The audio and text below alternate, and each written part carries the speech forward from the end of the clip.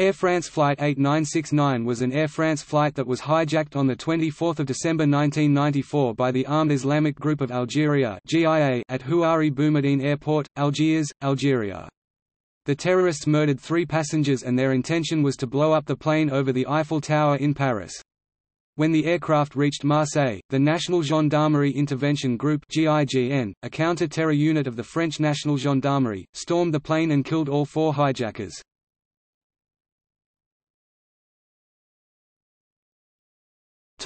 Background.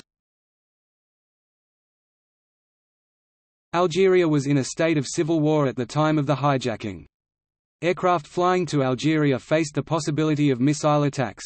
As a result, Air France's flights to Algiers had crews entirely made of people who volunteered for the route. Air France had asked government officials if it absolutely had to continue flying to Algeria, as of the time of the hijacking, but they never gave Air France a reply. Bernard Delhemmer was the captain of the flight. Jean-Paul Borderie was the co-pilot, and Alain Bossuet was the flight engineer. The Airbus A300B21C, tail number FGBEC, had first flown on 28 February 1980.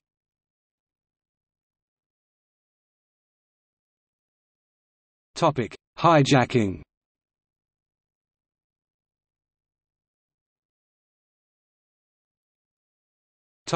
The 24th of December.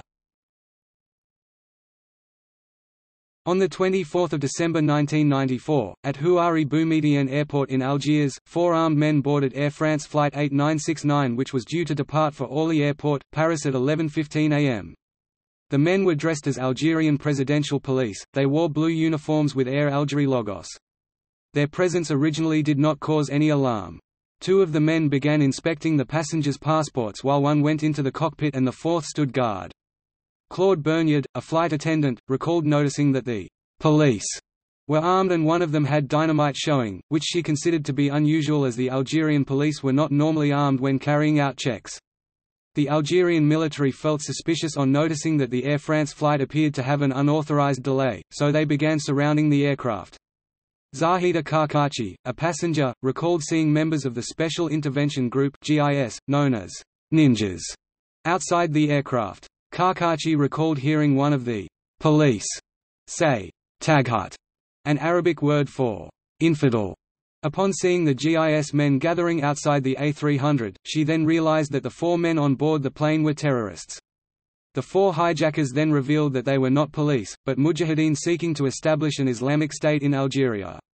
They had hijacked the aircraft because the national airline Air France was a symbol of France, which they viewed as infidel foreign invaders. The leader, Abdullah Yahya, already a notorious murderer, and the other 3 members of the Armed Islamic Group Islamic Arm, or GIA, brandished firearms and explosives and announced their allegiance to the GIA, demanding cooperation from the 220 passengers and 12 flight crew. The hijackers had Kalashnikov assault rifles, Uzi submachine guns, pistols, homemade hand grenades, and 2 10-stick dynamite packs. Later, at one point during the flight, the men placed 1 pack of dynamite in the cockpit and 1 pack under a seat in the middle of the aircraft, then linked them with detonator wire. They also took the uniforms of the pilots to confuse Algerian army snipers. Allah has chosen us to die and Allah has chosen you to die with us. Allah guarantees our success, inshallah. Berniard recalled that the hijackers, in particular one called Lotfi, disliked seeing a lack of adherence to their Islamic beliefs. According to Berniard, the hijackers objected to men and women sitting together and sharing the same toilets and women having their heads uncovered. Once they had taken control of the aircraft, the hijackers forced the women to cover their heads, including the cabin crew members. Women who did not have veils used aircraft blankets as head coverings. An elderly Algerian man told the TF1 network that the hijackers had a kind of art in their terror. 20 minutes of relaxation and 20 minutes of torture. You never knew what was next. The men stated over the aircraft's cockpit radio, "We are the soldiers of mercy. Allah has selected us as His soldiers. We are here to wage war in His name." Abderrahmane Meziane Chera, the Minister of the Interior of Algeria, came to the airport control tower to begin negotiating with the hijackers, who were using the captain to speak for them. They demanded the release of 2 Islamic Salvation Front political party leaders, Abbassi Madani and Ali Belhaj, who were under house arrest. The FIS was banned in Algeria in 1992. Chera demanded that the hijackers begin releasing children and the elderly if they wanted to talk to the Algerian government. The media began arriving at the airport to cover the crisis. At noon, the French Minister of Foreign Affairs, Alain Juppé, organized a crisis team, and Charles Pasqua, Interior Minister of France, met his aides. French Prime Minister Édouard Balladur was recalled from his Christmas vacation in Chamonix, France, and other government officials were also summoned from their vacations. Balladur recollected spending the entire afternoon on the telephone, trying to determine what was happening and feeling confused. According to Balladur, the Algerian authorities wanted to crack down on the terrorists and Balladur himself encountered difficulties discussing the events. At one point, the hijackers dropped the demand for the release of the Fizz party leaders. 2 hours into the hijacking, the men told the captain to depart for Paris so that they could hold a press conference there. The captain could not take off because the aircraft boarding stairs were still attached to the plane and the Algerian authorities were blocking the runway with parked vehicles. When the hijackers forced the captain to ask for the boarding stairs to be removed, the Algerian authorities refused, determined not to give in to any of the hijackers' demands. The GIA men announced that they would detonate the aircraft unless the Algerian authorities followed their orders. During the passport check, the hijackers had noticed that one of the passengers on the flight was an Algerian police officer. In order to force the Algerian government to comply with their demands, the hijackers approached the police officer and told him to follow them. Karkachi remembered that the police officer, seated 2 rows behind her, was hesitant as he did not know what they were going to do.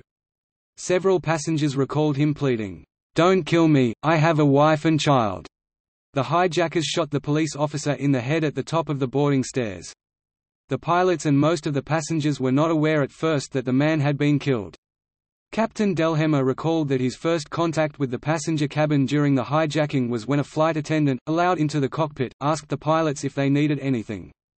According to Delhemmer, he asked for a glass of water from the attendant to ease the pilots' parched throats. At this point, the attendant whispered to Delhemmer that the hijackers had killed a passenger. The Algerian authorities still refused to agree to the hijackers' demands. Bernier recalled that he and the other occupants began to realize that things were going wrong when the hijackers came to collect another passenger. They selected 48-year-old Bui Giang Tu, a commercial attaché at the Embassy of Vietnam in Algeria. Bernier described Tu as the real foreigner on this plane.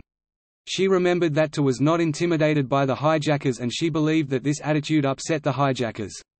The Vietnamese diplomat thought he was about to be released because he was a foreigner, instead he was shot dead on the boarding stairs. Delhemmer recalled that when the flight attendant next appeared with refreshments, she whispered to him that 2 passengers, not 1, had died. The French government wanted to bring French military personnel into Algeria to safely resolve the hijacking, but the Algerian government would not allow foreign military to land on Algerian soil to resolve an Algerian political crisis. Prime Minister Balladur said that he asked the Algerian government, extremely forcefully and urgently, to give permission for the aircraft to take off. He felt that the French government held responsibility for solving the problem as the aircraft belonged to a French airline and almost a third of the passengers were French. 7 hours into the hijacking, the cabin was calm but tense. At that point, few of the passengers knew that 2 people had been killed. It had grown dark outside and the aircraft was surrounded by spotlights. The pilots now attempted to defuse the situation by talking to the hijackers and trying to gain their trust.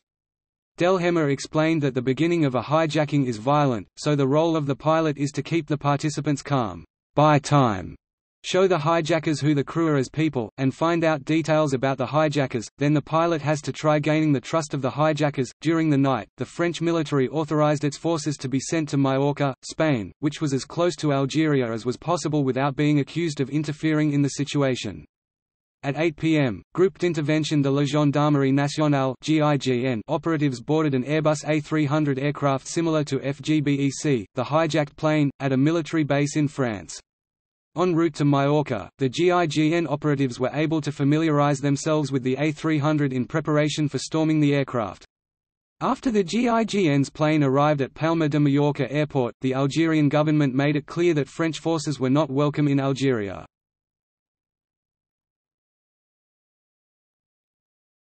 The 25th of December. Captain Delhemmer made a tour of the cabin at about 2 a.m. the next morning to check on the situation. He said that the cabin was calm during that time. He noticed 2 of the hijackers asleep on the floor. In the morning, French Prime Minister Édouard Balladur flew to Paris.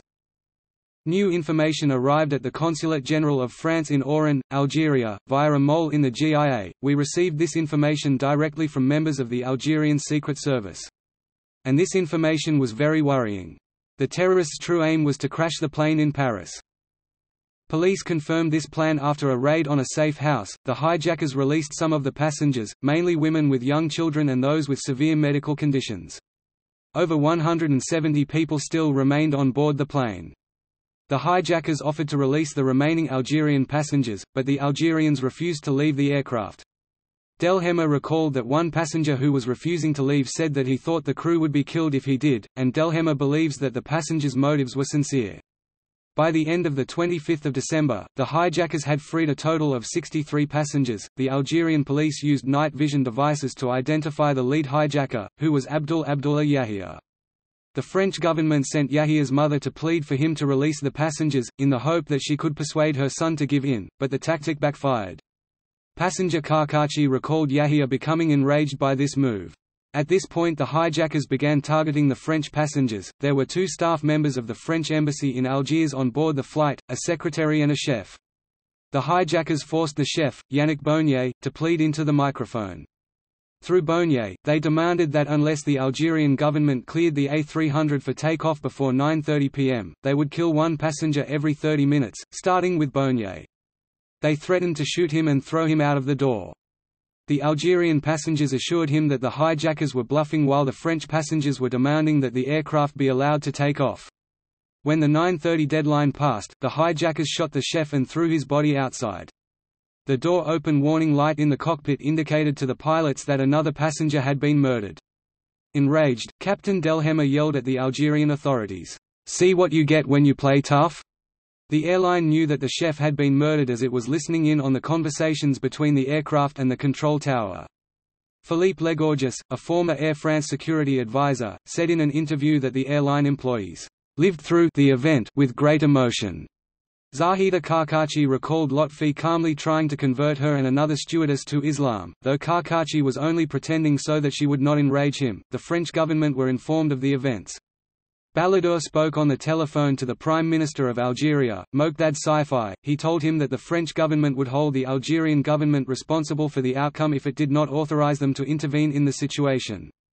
Just before midnight, Balladur told the President of Algeria, Liamine Zirodal, that France was ready to receive the Air France flight. As a result of Balladur's demands, 39 hours after the start of the hijacking, Zirodal allowed the aircraft to leave Algiers. Flight attendant Claude Berniard recalled that everyone was relieved when the aircraft departed because they thought the crisis was over. There was insufficient fuel on board the plane to reach Paris, because the auxiliary power unit had been running ever since the hijackers took over the plane, so a refueling stop was scheduled at Marseille-Provence Airport. Delhemma confronted Yahya to find out whether he planned to blow up the aircraft between Algiers and Marseille. Yahya insisted that the plane would fly to Marseille, take on fuel, then fly to Paris for the press conference. Reassured, Delhemma prepared for takeoff. In an interview, Delhemma suggested that the hijackers would probably have said this anyway to prevent the crew from taking action against them. Berniard recalled that the hijackers, in the cockpit, seemed excited and like kids.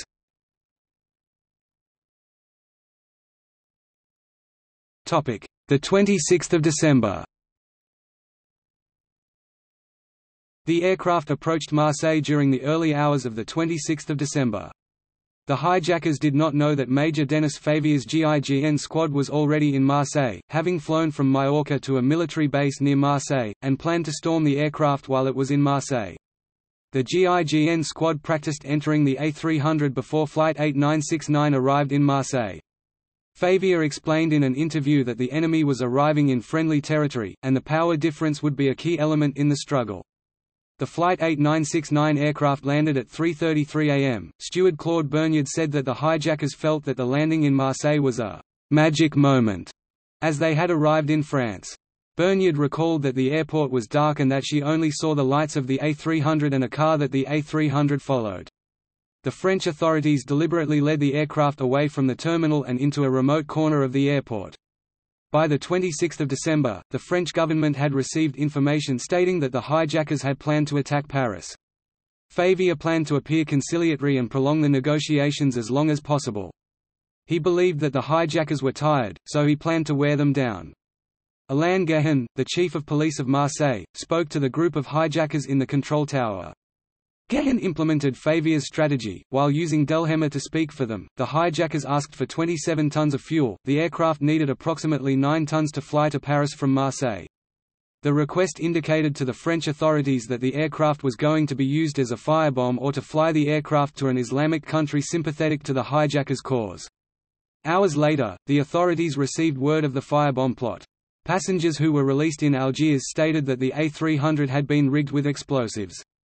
Demolition experts determined that the plane was likely rigged in a way that would cause it to explode. Charles Pasqua said in an interview that the French government had decided that the aircraft was not going to leave Marseille, regardless of the consequences. At around 8 am, the hijackers demanded that the forces let the aircraft take off by 9:40 am. The negotiators delayed the ultimatum by giving the aircraft additional food and water, emptying the toilet tanks, and providing vacuum cleaners. The GIGN operatives servicing the aircraft were disguised as regular airport personnel. They discovered the aircraft doors were not blocked or booby-trapped. The men planted eavesdropping devices while others trained long-range cannon microphones on the A300's fuselage and windows. Favia's group asked the hijackers if they would rather do a press conference in Marseille instead of Paris, since all of the major press is in Marseille. The hijackers agreed to hold a press conference on the A300. The negotiators requested that the front of the aircraft be cleared for the press conference. In fact, this was to create an area for the GIGN during the storming of the aircraft. Favia explained in an interview that the press conference was an important tactic as it allowed the passengers to be moved to the rear of the aircraft.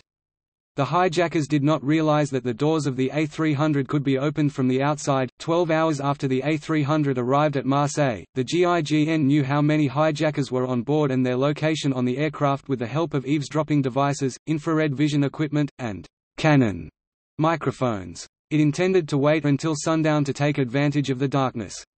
The occupants of the aircraft were unaware of the GIGN's true motives, and the militants were confused about why the press had not yet arrived.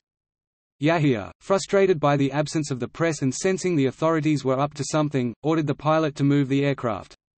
Delamay parked the aircraft at the foot of the airport control tower and in close proximity to the terminal and other aircraft. An explosion in this position would result in many more casualties than in the earlier, remote location. This was a tactical disadvantage for the GIGN. The positions were based on the aircraft being parked where the French authorities ordered the placement of the A300. When the aircraft moved, the GIGN had to quickly reorganize its forces. Favia placed snipers on the roof so they would have a view of the cockpit. He organized a group of 30 men with 3 passenger boarding stairs to rush the aircraft and take it over. Favia planned to have 2 teams, each with 11 people, open the rear left and rear right doors of the A300. A third team of 8 would open the front right door. The forces planned to isolate the cockpit, with Yahya, from the rest of the aircraft. By 5 p.m., the authorities had not delivered any amount of fuel to the A300. Yahya entered the cabin to choose a 4th person to kill. He selected the youngest member of the Air France crew, who had told the hijackers that he was an atheist. Yahya felt reluctant to kill a 4th passenger at that point, saying, "I don't want to do this. But I have no choice." Bernier stated in an interview that she did not know whether Yahya had decided not to execute the crew member, she knew that he kept delaying the execution. Instead, the hijackers opened the door and fired around the aircraft. Zahida Karkachi, a passenger, recalled that the hijackers began reciting verses from the Quran on the public address system. The verses were prayers for the dead. According to Karkachi, the passengers were silent and began to feel panicked. The hijackers knew the negotiators were in the control tower, so through the side window of the cockpit, they began to fire automatic machine guns towards the control tower. Philippe Legorgis, who at the time was the airline's security advisor, recalled that glass shattered all around the negotiators. Captain Delhemmer said that throughout the time in Marseille, there had been tension, but nothing like what seemed to be about to happen. Balladur allowed Favia to take whatever actions he felt were necessary. After the hijackers fired at the control tower, Favia decided to begin the raid.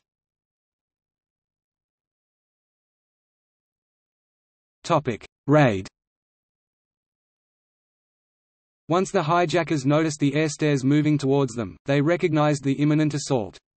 Through the cockpit window, a hijacker fired upon the air stair containing the forward GIGN team. As the first air stair reached the front starboard right door, it became apparent that it was elevated too high relative to the door frame for a uniform entry into the aircraft. The GIGN had trained on an empty aircraft, in which the suspension system of the plane was not as compressed, leading to an overestimation of the necessary height of the airstairs. After a short delay in repositioning the airstairs, GIGN forces were able to enter. The hijackers returned fire, attacking the GIGN forces. One hijacker was killed instantly. Then, the two other units entered the rear of the aircraft. The participants fired hundreds of bullets. The hijackers fired through the skin of the aircraft. Grenades erupted and smoke went through the cabin. The GIGN's concussion grenades temporarily blinded and deafened occupants, allowing the GIGN to storm the aircraft. One of the hijackers' homemade grenades detonated, causing limited damage. The snipers on the tower could not get a clear shot into the aircraft as the co-pilot, Jean-Paul Borderie, blocked their view. Through a window, Borderie jumped out of the cockpit and staggered away. With the view unobstructed, the snipers began firing into the cockpit, while the GIGN evacuated passengers in the rear of the aircraft. Flight attendant Claude Bernier described the firefight as the apocalypse. Christophe Morin, a flight attendant, recalled that the GIGN ordered passengers and crew to get down as low as possible with their hands over their heads, hide, and then to not move. Morin described the situation as violent. He recalled putting his overcoat over his head so he would not see the tracer bullets and other occurrences during the raid.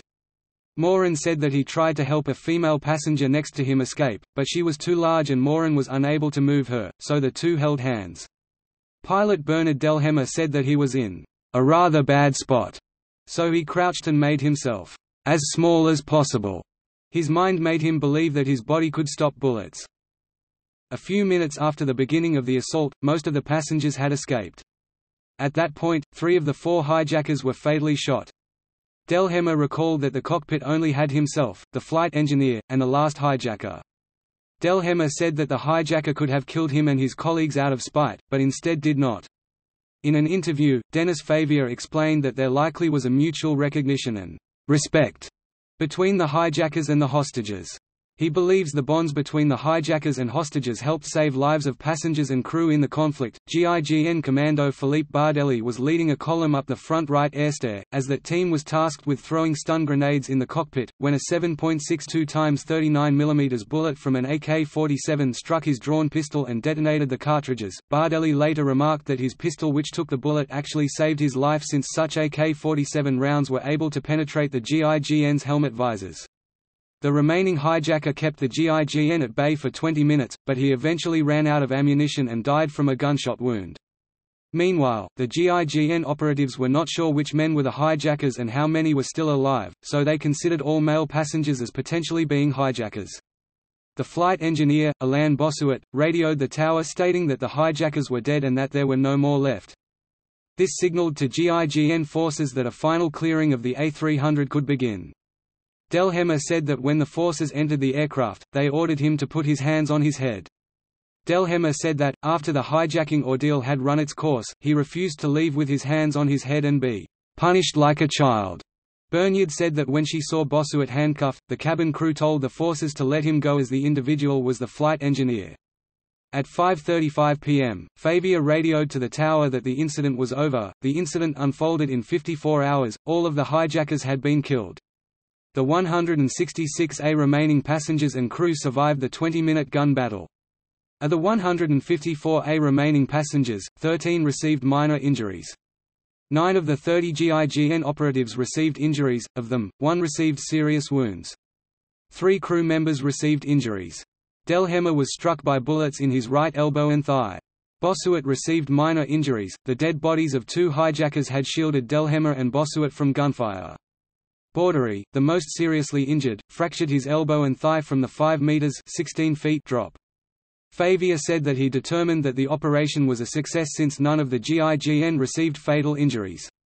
French Prime Minister Édouard Balladur said that the events unfolded exceptionally well.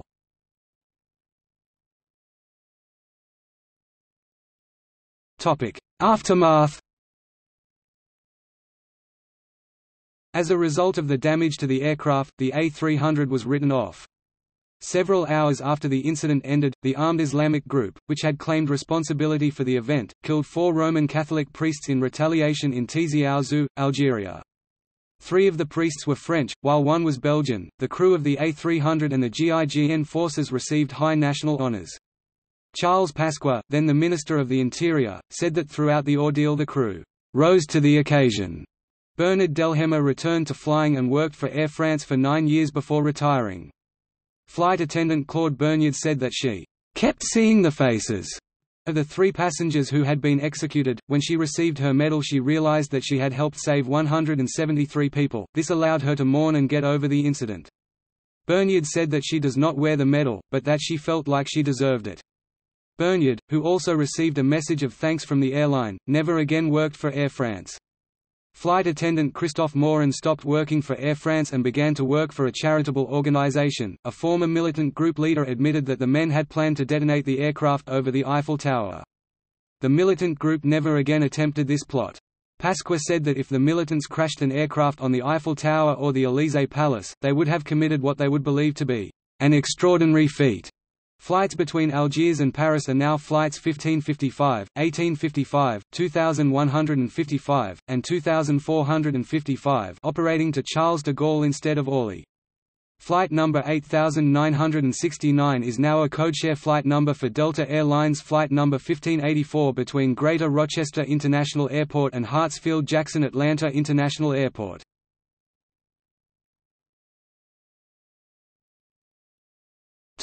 Passengers and crew. Most of the passengers were Algerians, 138 of the passengers were Algerian citizens, a significant number of the passengers were French people leaving Algeria. Captain Bernard Delhemmer said that the hijackers, who had extensively planned the operation, did not anticipate that most of the passengers would be Algerians. The hijackers recited Quran verses and tried to reassure the Algerian passengers. Witness accounts said that they terrorized non-Algerians.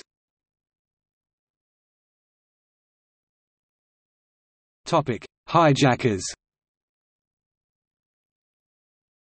25-year-old Abdullah Yahya, also known as the Emir, was a petty thief and greengrocer from the Bab el-Wed neighborhood of Algiers.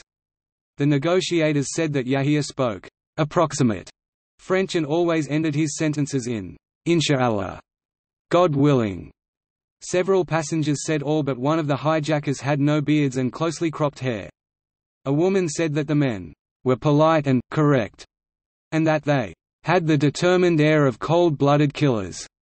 Another passenger said the hijackers seemed excited, very euphoric, and that they told the occupants that they would teach the French and the world a lesson and show what they were capable of doing. As the hijacking progressed, the passengers recognized the personalities of the hijackers.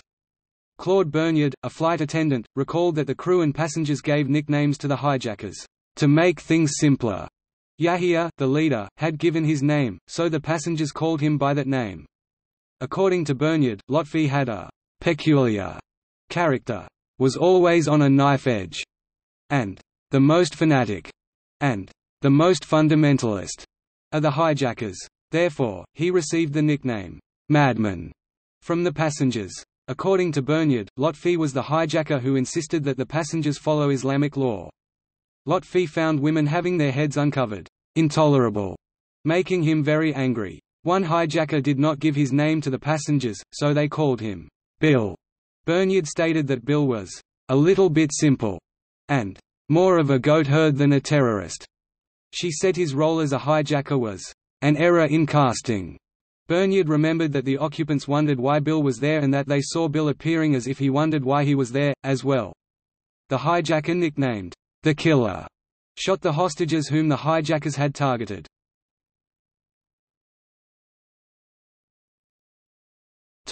In popular culture. The events of Flight 8969 were featured in The Killing Machine, a Season 2 2004 episode of the Canadian TV series Mayday called Air Emergency and Air Disasters in the US and Air Crash Investigation in the UK and elsewhere around the world. The dramatization was broadcast in the United States with the title, Hijack Rescue, and with the title, Hijacked, in the United Kingdom, Australia and Asia. The captain of Flight 8969, Bernard Del Hemmer, still feeling under threat after the events, agreed to make his first-ever television interview for Mayday provided he could appear in silhouette. Colonel Dennis Favier, then a major who was head of the GIGN counter-terrorist unit assigned to the flight, also asked for his face to be obscured as members of the public believed that the militants were offering a reward for his assassination. The incident was also featured in an episode of the zero-hour television series called Shootout in Marseille. Using a mix of real footage and dramatic reenactment, it suggests that two of the terrorists were killed by the GIGN snipers. A one-hour documentary, Episode 3 of the UK BBC Two television series The Age of Terror, was transmitted on 29 April 2008. This showed an in-depth reconstruction of the hijacking, and included interviews with passengers, crew, GIGN commando, and government official eyewitnesses, including the co-pilot who jumped out of the cockpit window. It was stated explicitly that a mole with the GIA terrorists informed the French, but not Algerian, authorities that the intention was to use the aircraft as a missile to attack Paris. A 2011 French film called Lasso was made with the collaboration and advice of the GIGN.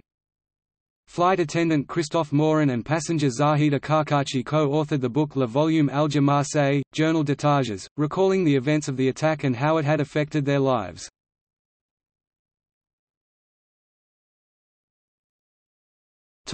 See also: Federal Express Flight 705, another 1994 hijacking, foiled by flight crew. Garuda Indonesia Flight 206, another similar hijacking in 1981. List of accidents and incidents involving commercial aircraft. List of terrorist incidents in France. Lufthansa Flight 181, a similar hijack and rescue incident in 1977. Singapore Airlines Flight 117, similar hijacking which resulted in a storming of the aircraft in 1991. United Airlines Flight 93, hijacked by terrorists on the 11th of September 2001 with a plot to crash into an unknown target, foiled following a passenger revolt. Topic: Footnotes. Notes